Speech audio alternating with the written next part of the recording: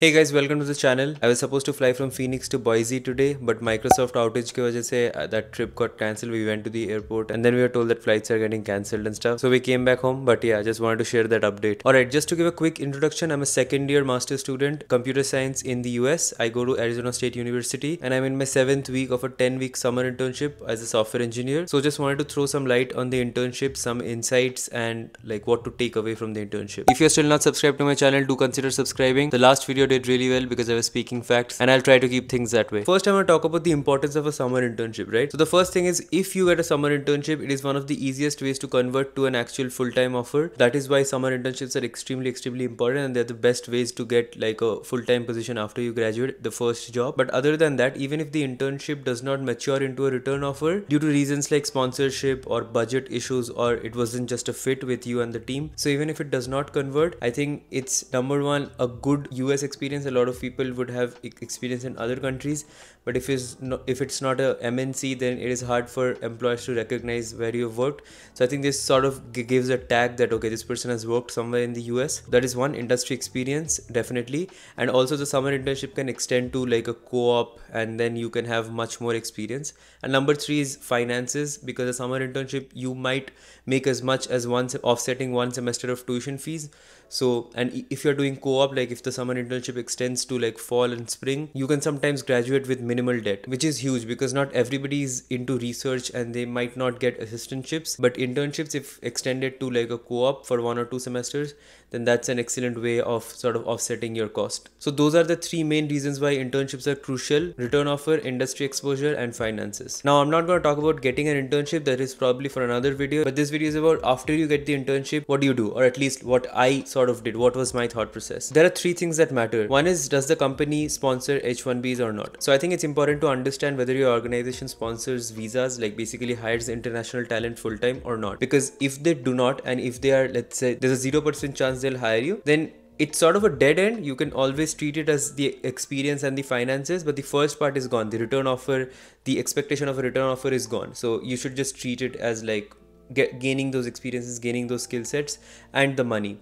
But apart from that, it's going to be a dead end.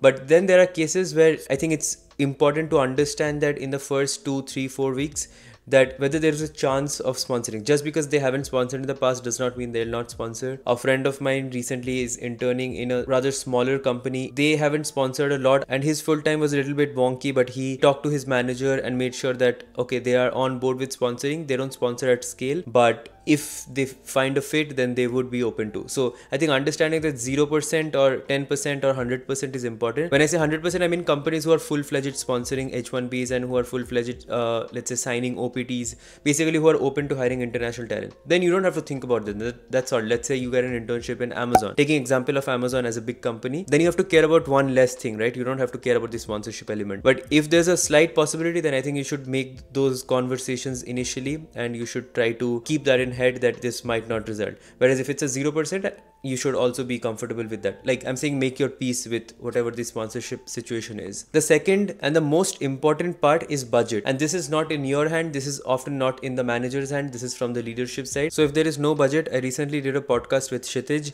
He interned in Rivian for 8 months, give his 100% absolute best. His manager loved him, but still they couldn't do it because the company was running short of funds. They had budget constraints and all of those things, which is also why so many layoffs happen. It is not because of talent or skill, it was just because budget cuts. So their employees do not generally have any control over it. And the third and the most important is performance, how you perform in an internship, which will sort of result in a return offer or not. Speaking of performance, I think it is important to identify what sort of company or what sort of culture they promote. So for example, I think bigger companies with sort of stable business care at least a lot about your behavioral skills, your cultural or your cultural fit, or your social skills, how you interact with team members, how many initiatives you take, things like that. I would say that big companies, stable companies have like a 60-40 split, 60 technical, 40. I'm just throwing numbers here.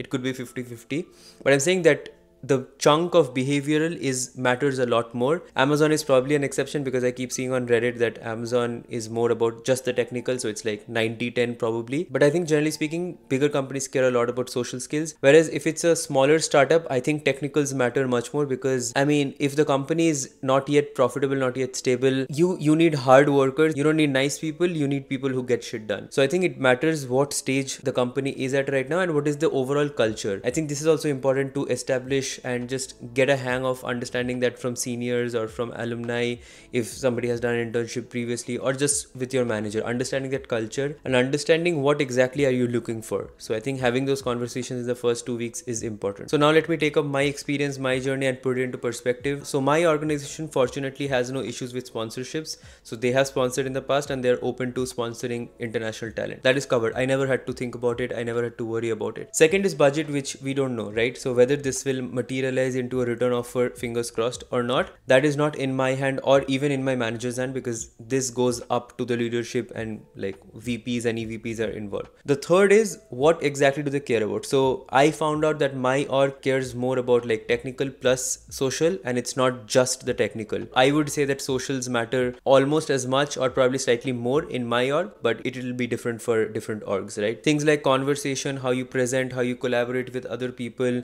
visibility, and all of these matter as much as my technical skills. And I think that can be a blessing or a bane depending on your personality, depending on your character.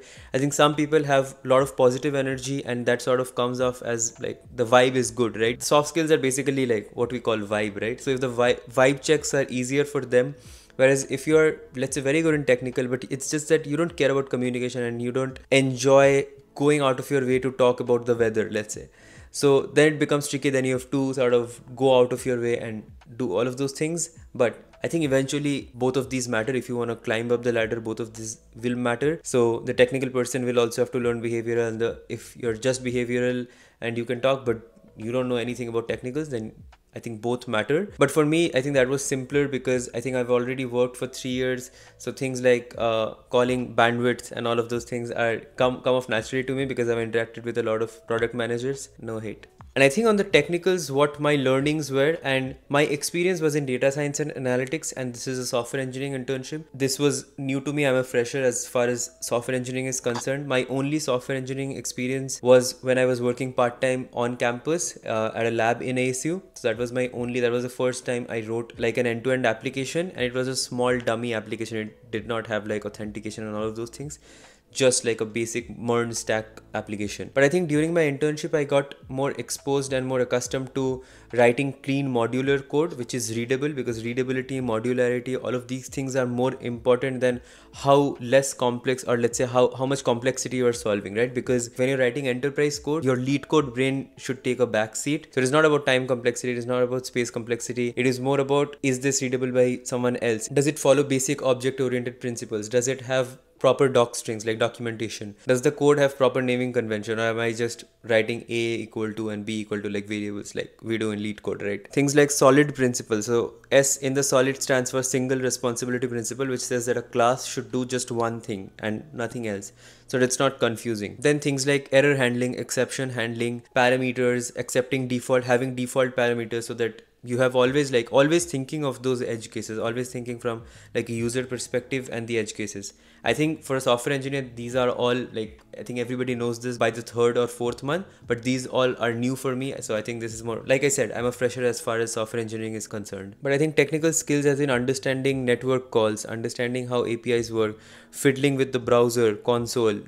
So these are the things that I think every software engineer has to sort of do, but if you're comfortable with it, I think it gets easier. And I think another important thing is version control, basically Git, which I think everybody struggles with, and I am also sort of struggling with it. I still don't know how everything works, what like rebase and merge, like all of those things, what is the difference between those two. Writing proper commits, writing decent release notes which make sense to you later and make sense to everyone else later, because writing code together with senior engineers is a different ball game. So I think these are the things that matter when I think at least performance is being judged, whether you either are exposed to these things or at least you had intention to learn and there was a growth during the internship period. So for my project, without disclosing too much, I have been working on a package which does a certain thing. So I've been exposed to a lot of like object oriented stuff because I'm essentially writing a class on a higher level. So basically now I'm setting up a service which uses webhooks to get a certain thing, then uses the package to sort of do something, and this will be in the deployment pipeline somewhere in a Docker container. So the package involved Python and Selenium, and the service requires Python. The backend framework is fast API, containerizing through Docker. So this is what I've been exposed to. This is what I'm learning on the side. I think what I'm learning on the side is also version control. There's a game, Git game, which teaches you how to do basically everything, commit, merge, all of those things. And finally, when I say performance, I also mean quantifying that performance. So I think it is important because at the end of the day, you have to drive impact, you have to drive the business. So it is important to establish how you will be creating that impact, setting that expectation straight. So I think it's important to know the impact of the project. What is it solving and at what scale it's solving? Is it saving time? Is it increasing revenue? Is it increasing the ease of process? What exactly is it doing? The supervisor or the manager, whoever the leadership, they will know, but they need to know that you know. So I think it is important for you to understand the impact, probably if possible have it in a quantifiable manner, so that at the end of the internship, when let's say you're discussing terms and let's say you're discussing your performance, you can say that, hey, this was the impact of my project, this is what we set out to achieve, and this is what was achieved. I saved the technical bit in the last so that there is something for everyone, at least in the first half, because the first half is still stable for anybody doing anything. It's like more generic towards internship. The last is my experience, and since I'm doing software engineering, mine will be technical. But I think that pretty much sums up my experience and my insights from the internship. I've been very fortunate to have a summer internship. Internships rate, I talk about this a lot, it was around 20 to 30% across multiple schools. So it was very difficult to get an internship this summer. Converting that to full time is much easier. That funnel is much broader in the sense that conversion ratio is generally much higher. Whether that happens for me is something that even I'm waiting for. But I'll share updates on the channel, good or bad, whatever happens, and I'll see you in the next one.